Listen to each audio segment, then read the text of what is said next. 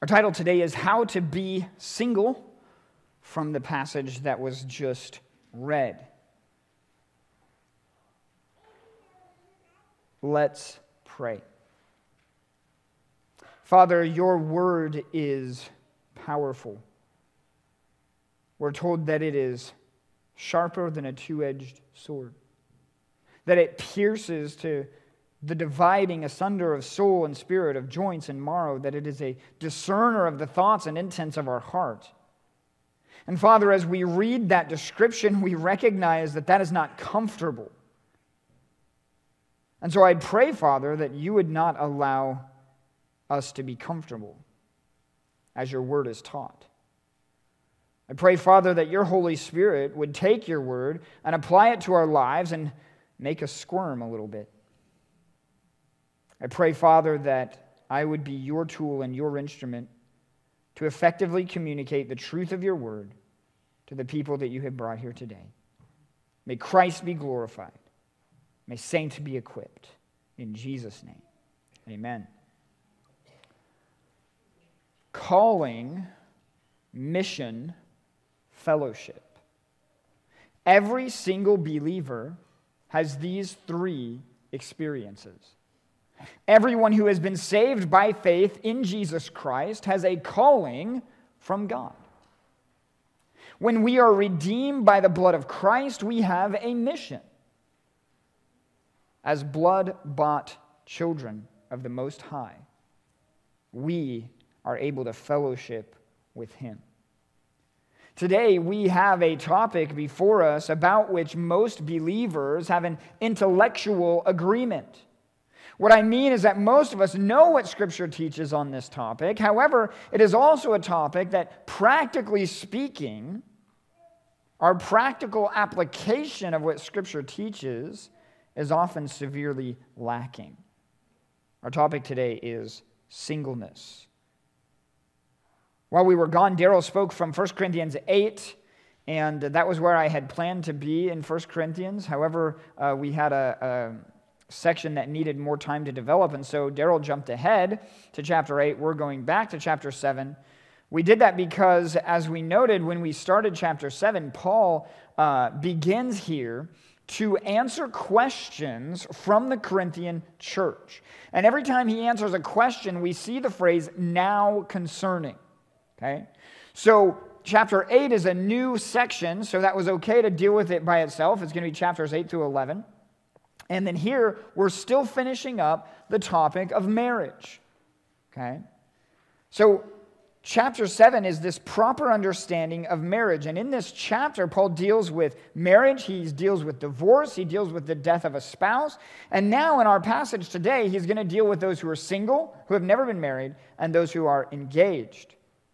Paul deals with these topics and he touches on what I mentioned at the beginning, our calling, our mission, and our fellowship.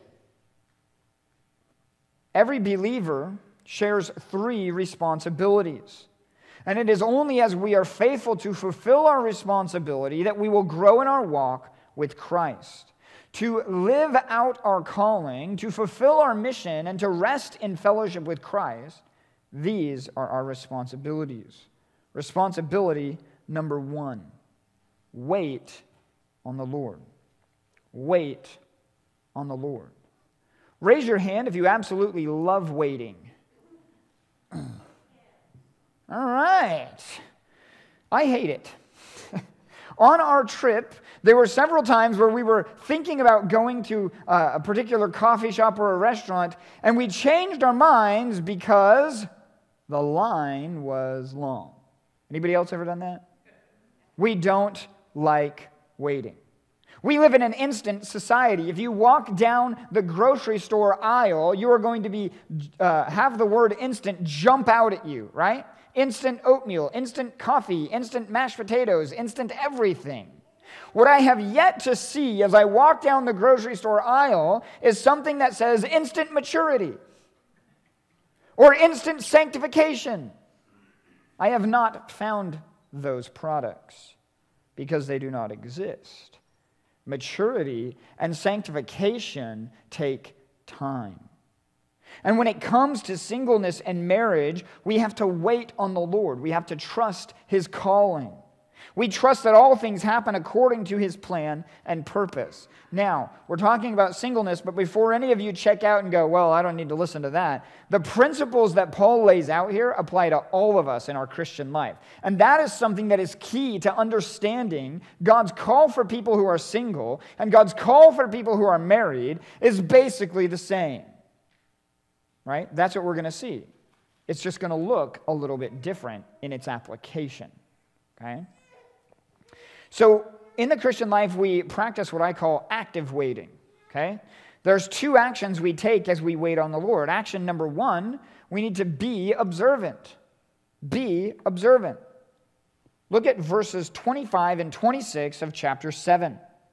Now concerning virgins, I have no commandment from the Lord, yet I give judgment as one whom the Lord in His mercy has made trustworthy. I suppose, therefore, that this is good because of the present distress, that it is good for a man to remain as he is. This word now concerning, as we said, indicates Paul is responding to a specific question. What was the question? The question was about virgins, people who have never engaged in sexual activity, they've never been married. What do? And Paul says, I don't have a commandment from Christ. Christ didn't speak about this when He was on the earth, but He says, I am going to give you my judgment. This word judgment could also be translated opinion. Paul says, I'm going to give you my opinion. Now, he's not just giving his opinion as, just Joe Schmo off the sidewalk. He says he's giving his opinion as someone who has been considered trustworthy by God. He is a faithful minister of the gospel of Jesus Christ. He accurately handles the word of truth. And so his opinion is a biblically informed opinion. Okay? Paul's wording here is interesting. He says in this verse, I'm at the wrong spot. There we go. I give judgment as one whom the Lord in His mercy has made trustworthy. This word made is active. The Lord, in His merciful, in His boundless love and mercy, has made Paul trustworthy. Paul is faithful. Now, faithfulness is not a product of human will or determination. Faithfulness is a product of God's matchless grace and His boundless mercy. So Paul says, God has made me faithful. And as a faithful minister, Paul gives his opinion. And what is his opinion? In light of the present distress, he says, it's better to stay single. Now, Paul starts verse 26 with these words, I suppose. Suppose is the Greek word namidzo, and it means to think, to consider, to believe, to suppose. To think or believe something without being fully settled in mind or opinion. This is an important word because Paul lets us know he is not issuing a binding command. Okay? Paul is not commanding people to stay single. He's not commanding them to be married. He's giving his opinion as a minister of Jesus Christ. As he observes the times in which they live, as he looks at Scripture, it's his opinion that believers will be better able to serve the Lord without the entanglement of marriage. That is what he's saying here. It's not a command, it's not binding, it's simply the opinion of Paul. What is Paul doing? What he's doing is he's observing the world around him. And he says, times are getting tough. When Paul wrote this, it's about 10 years before persecution really ramps up under Nero, okay, in history. Paul's looking around. Do we know that Paul suffered? Anybody else remember that from Acts, right? Paul knows what it means to suffer.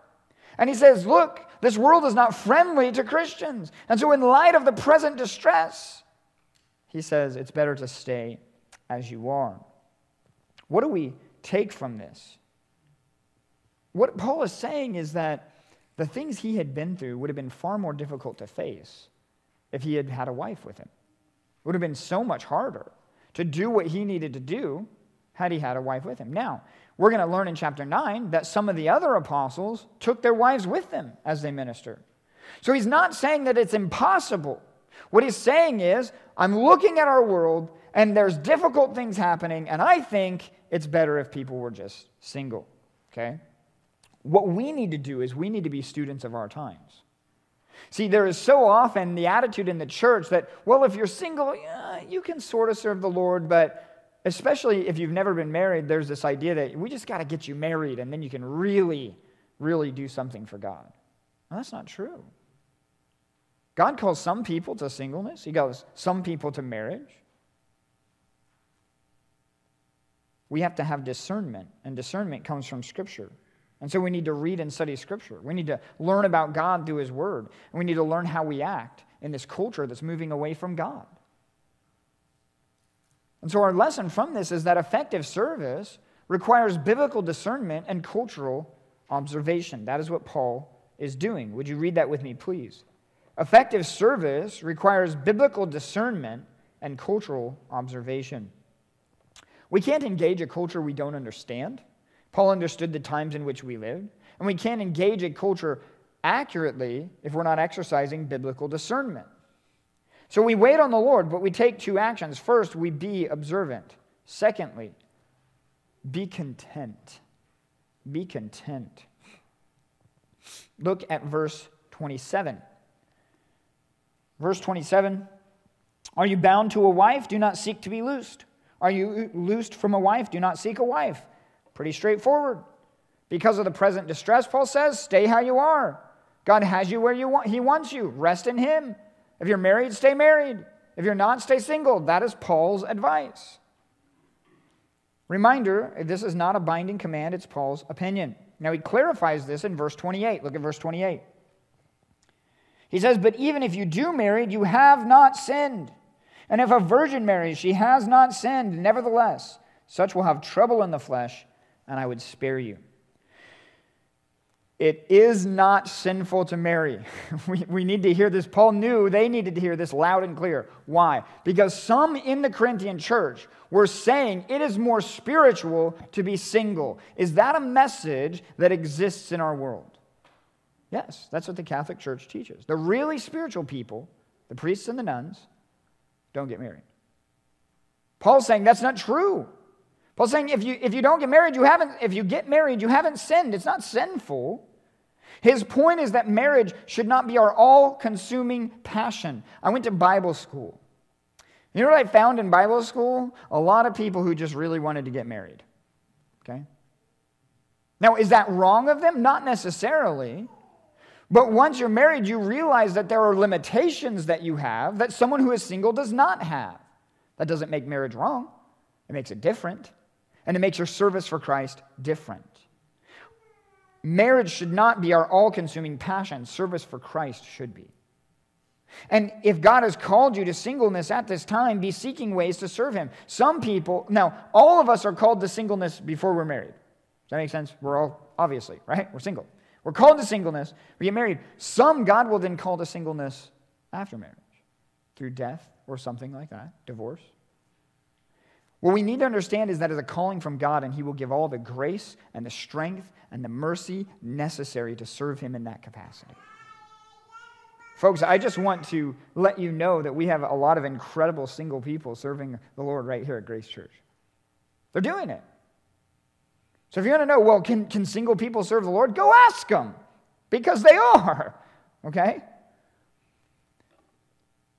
The point is this: our desire to serve the Lord should be greater than our desire to be married. Okay? It isn't sinful to marry. Why is Paul recommending against it? In his day, times were tough for Christians, and they were getting harder, much like today. And his conclusion was that service for Christ would be easier without the difficulties that marriage can bring. And that's why he says you will have trouble in the flesh. So, to be clear, marriage is an incredible institution designed by God for procreation, for pleasure, for growth, for sanctification, and for an illustration of Christ and the church. Marriage is awesome. However, would any of us who are married say that it is easy? Please don't raise your hand, right? It's not easy, is it? It's not easy to be married. It's hard. It takes work. And Paul says, I want to spare you from that difficulty. I want to free you up to serve the Lord without any restraint. Again, is he saying that marriage is bad? No. He wants godly men and women to be free to serve the Lord without any restraint or difficulty, and that is his heart. So we need to wait on the Lord. God has a calling for you. You need to observe his word. You need to observe the culture. You need to be content. Trust that God's plan and purpose are best, and he will lead and guide in his will and timing. And so if you're hearing this and you're single, wait on the Lord. Wait on the Lord. Our lesson here is this: I can serve the Lord effectively only as I am content with his placement. Would you read that with me, please? I can serve the Lord effectively only as I am content with his placement. God doesn't make mistakes. He put you here. He is calling you to serve him exactly as you are. Don't think that service for Christ demands a change in your relationship status. God has plans for you. He has called you. He has placed you. Serve him as you wait. So there's two actions: be observant, be content. We're talking about three responsibilities. We are to wait on the Lord. This has to do with our calling from God. Our second responsibility: to fulfill our mission, we work for the Lord. Work for the Lord. In my lifetime, I've had the privilege of doing a lot of different jobs. Okay, I've been a motel maid. I've worked construction. I've done flooring. I've washed dishes. There's ones I'm forgetting in there. When I was working construction, I was trying to very quickly cut something so that we could fit it into place. And I wasn't paying close enough attention. And so I'm cutting away, and all of a sudden, it stops. I click the button a few times, nothing. And I turn around, and only to realize I had cut the cord in half as I was cutting the board. Ever since that day, I've paid very careful attention to where the cords are, lesson learned. God has a mission for us, but he wants us to pay attention to the mission that he's given. If we are not careful, we can end up causing damage or failing to get the work done at all. With that in mind, we have two goals as we work for the Lord. Goal number one: be focused. Be focused.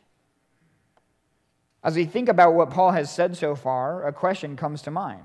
What is Paul's motivation for the advice that he is giving? Paul answers that. Look at the beginning of verse 29. He says this: "But this I say, brethren, the time is short." Why is Paul saying, look, guys, because of the present distress, don't get married. Don't get divorced. Just stay how God has you, because the time is short. What is he trying to communicate? We have a job to do. And it's like you have a job to do, and the deadline's getting closer. And he's saying, guys, the time is short. There needs to be a sense of urgency to accomplish the mission that God has given. Christ is going to return. Be focused on your mission.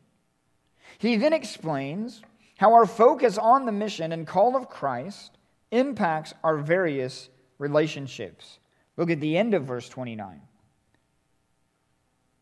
says, "The time is short, so that from now on, even those who have wives should be as though they had none." This is how focused we are to be. Now, what is Paul saying? He already said, don't get divorced. So are we supposed to ignore our spouse? Is that what Paul is teaching? No. What he's teaching is we cannot use family as an excuse for not serving. Well, Lord, I would serve you, but, I can't. All of us can serve. Now, our service is going to look different depending on what stage of life we are in. Does that make sense? Someone who is working a 40 or 50 or whatever hour work week, their service is going to look different than someone who's retired. Someone who's raising children, their service is going to look different than someone whose children are grown and gone. But all of us are to be serving. We cannot use it as an excuse to do nothing. That is Paul's point. To serve Christ, we forgo pleasure but not responsibility. Now look at verse 30. Verse 30, "Those who weep as though they did not weep, those who rejoice as though they did not rejoice." Mourning and loss can be used as an excuse not to serve. Now, I am not saying that you don't mourn, and I'm not saying that you need to ignore loss. What I'm saying is take time to mourn, grieve, recover, and get back into the game, right? Start serving. Start doing. Don't be one, and then he says, those who rejoice as though they did not rejoice. Don't live for pleasure. Don't chase a good time. Joy and sorrow in this life are temporary. We serve Christ because at his right hand are pleasures forevermore. We're going to be called to something better when he returns. Now look at the end of verse 30. He says, those who buy as though they did not possess. What he's saying is wealth amassed simply to get rich or to live an extravagant life is not the will of God.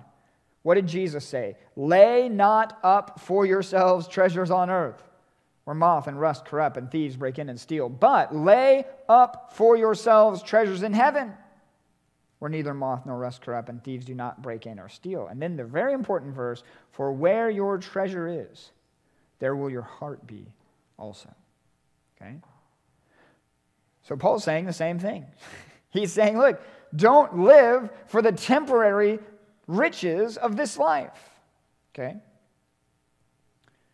Our treasure is in heaven. We have a God who promises to supply all of our needs according to his riches in glory by Christ Jesus. Don't allow the pursuit of wealth to hinder your service. Now look at verse 31. And those who use this world as not misusing it. We have to live in the world. However, we must not love the world. We have to live and work and make a living. We have to function in a society around us, but we dare not lose sight of the mission. What is the mission? The gospel of Jesus Christ. What is the gospel of Jesus Christ? Christ died for our sins according to the Scriptures. He was buried. He rose again according to the Scriptures. That's the gospel. Finally, Paul states the idea that the time is short. He restates it in the end of verse 31. He says, for the form of this world is passing away. This world will not last. This is a theme we see over and over in Scripture, how ridiculous it is to lay up treasures that aren't going to last. How ridiculous is it to build bigger and better and more and nicer, to put money in a bank when one day they're going to burn up. Now, does that mean we need to all be, dress in rags and eat slop? No. This is between us and the Lord, how we live and to what level we live our lives, right? And what we do with our money. But Paul's just saying if all we're doing is amassing more and more and more, it's not okay. So the lesson in these verses is that service with a mission means I spend my life on things of eternal significance. Would you read that with me, please? Service with a mission means I spend my life on things of eternal significance. Paul says the form of this world is passing away. Therefore, we focus on serving the Lord where he has placed us. We have been called by God. We have been placed by God. We have been given a mission by God. And our mission is bigger than any excuse. That's what Paul's saying. Paul's message to all of us, single or not, is this: don't be distracted. Don't make excuses. Serve God. Serve God.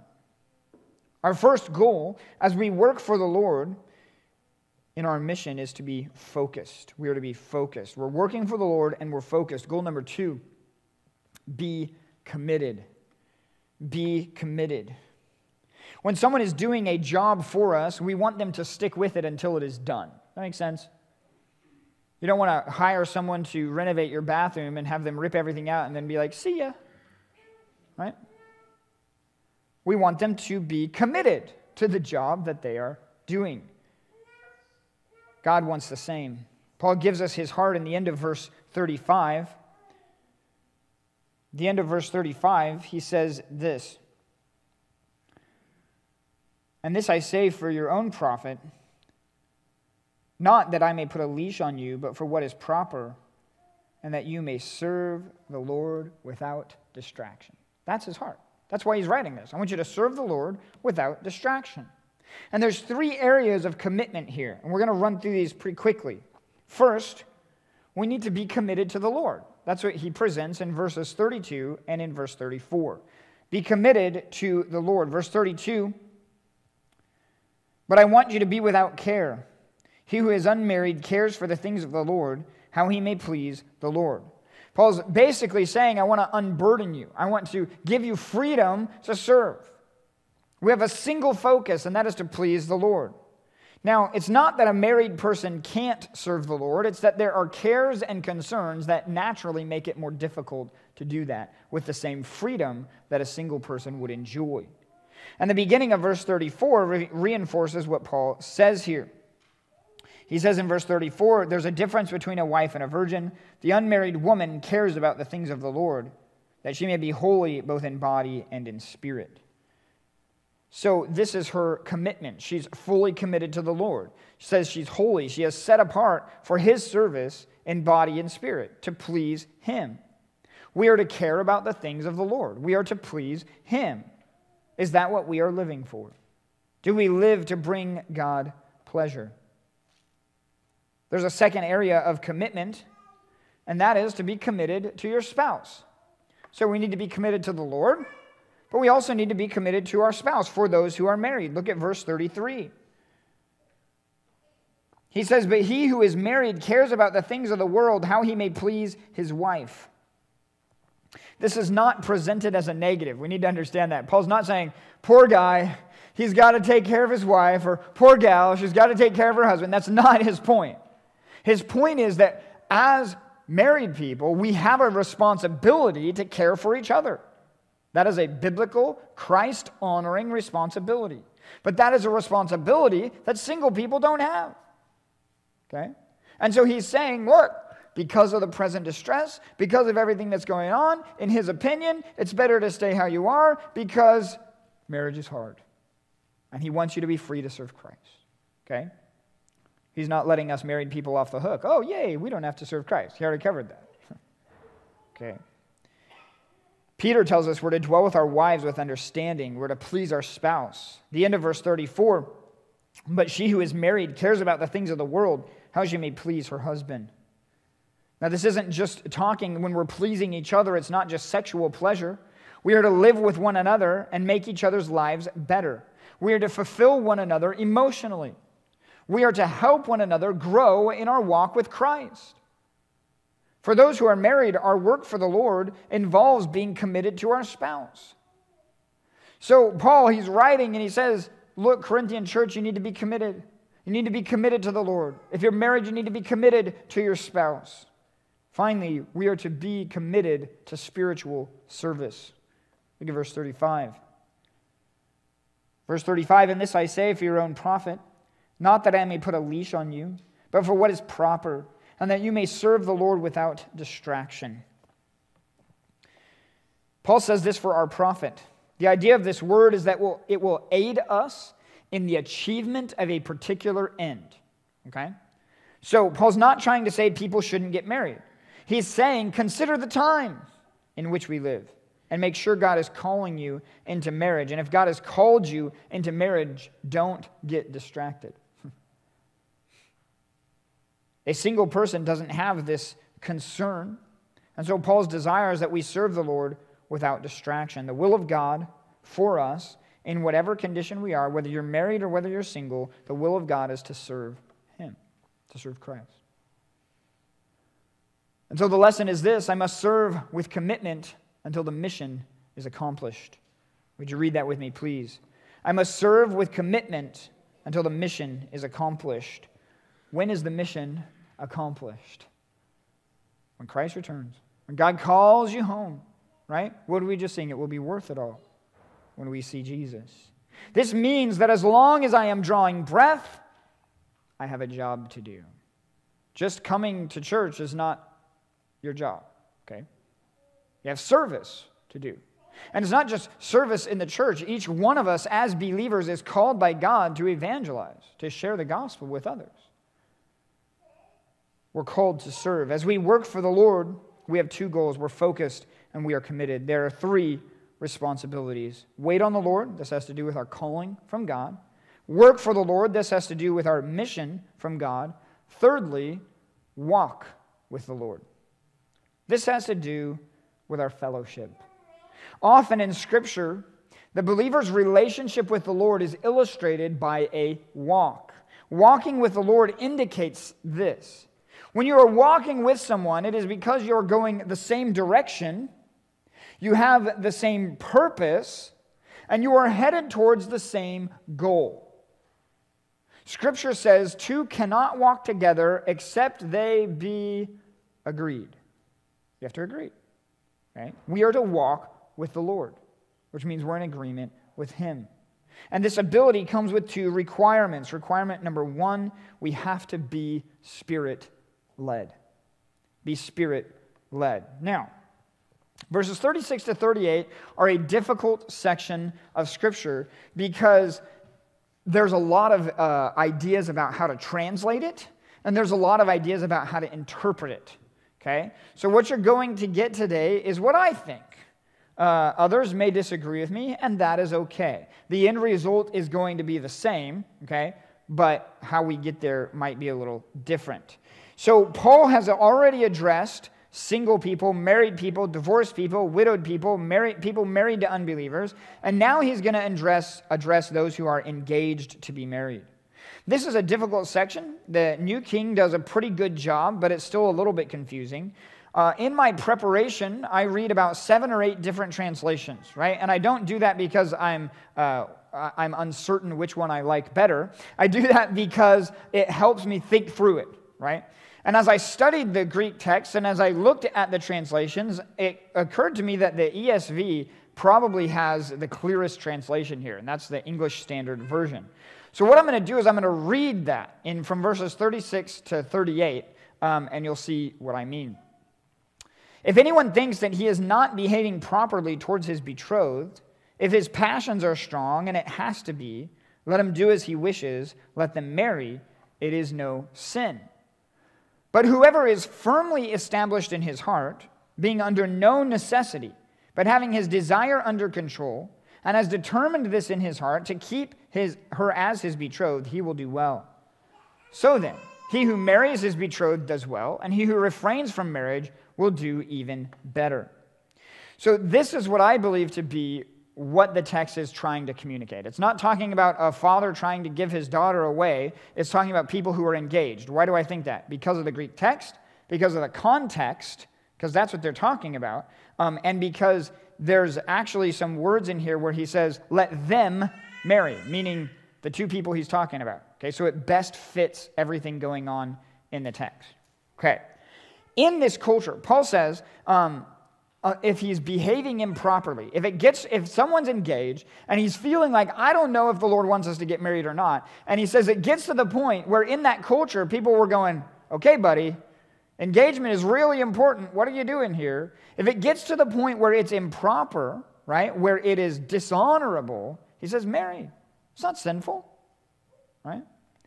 It says if it's getting to the point where your behavior towards your fiancé is dishonorable, marry. Or, he says, if she's past the flower of youth.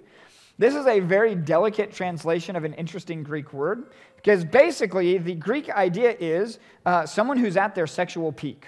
That's what it's talking about, okay?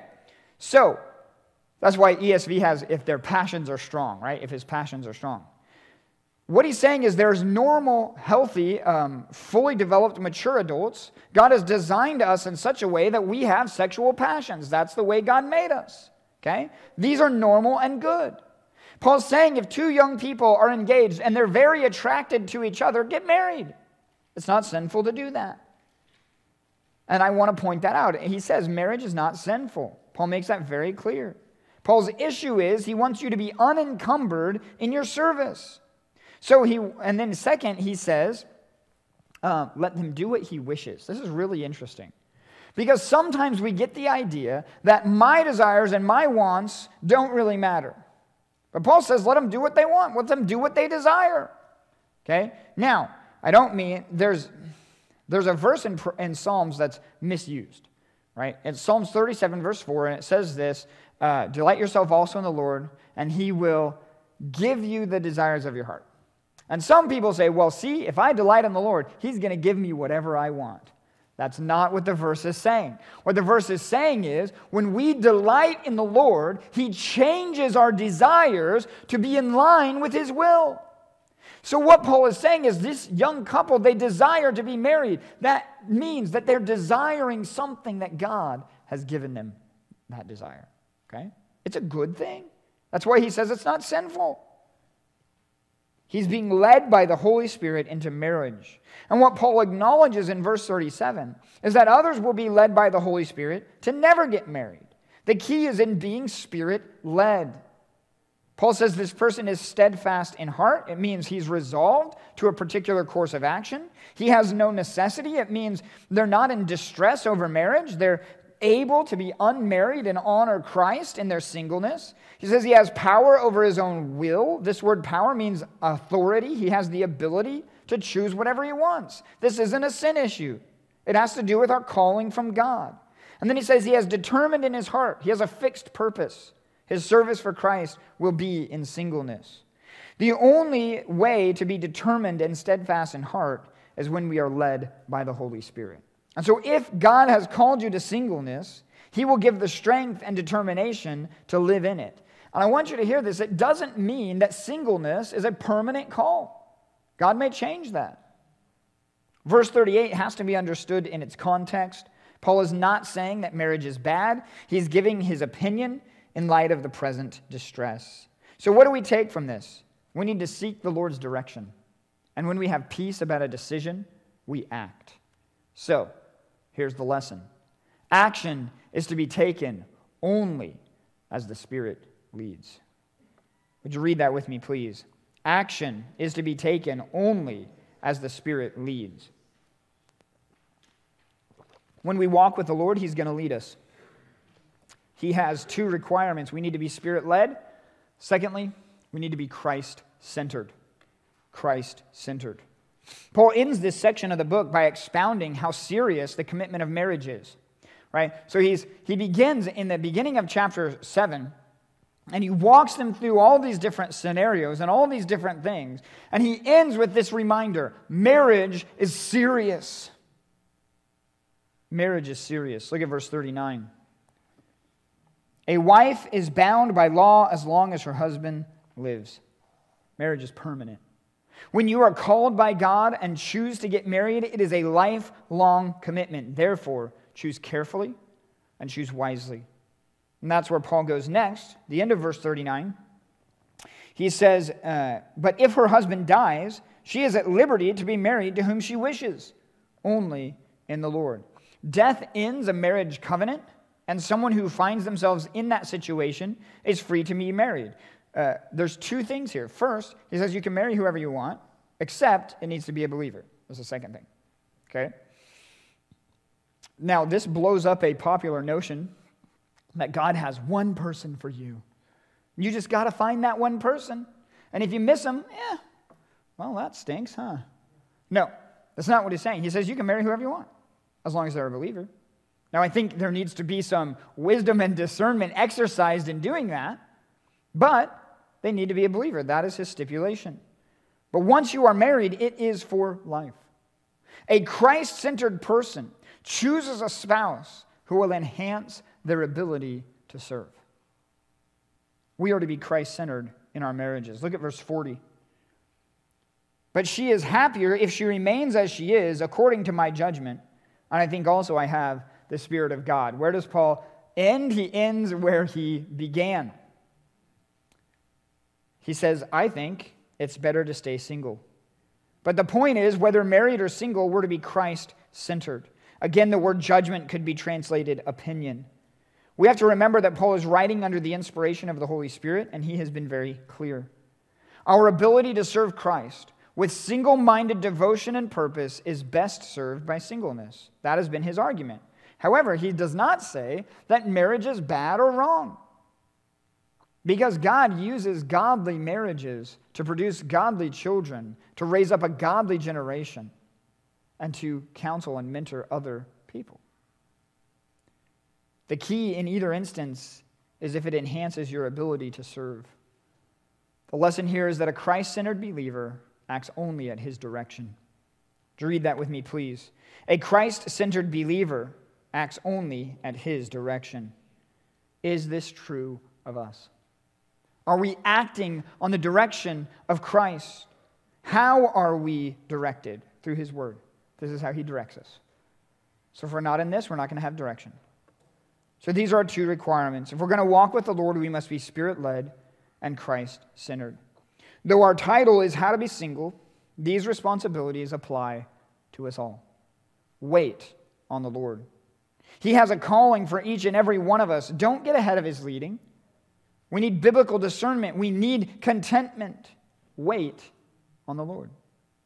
Work for the Lord. You and I have a mission. Our mission is the gospel of Jesus Christ. And we cannot do the work if we're distracted. We cannot work if we are always looking around for something better. Wait on the Lord. Work for the Lord. Walk with the Lord. Be led by the Spirit. This means we cannot have unconfessed sin in our lives. If we do, we will not hear the still small voice of God. Center your life around Christ. This means letting go of everything that hinders our service. I don't know what the Lord may have spoken to you about today.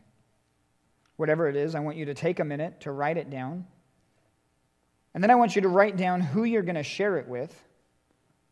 I want you to ask them to check up on you and see how you have done in your commitment. So take just a moment and write down a commitment.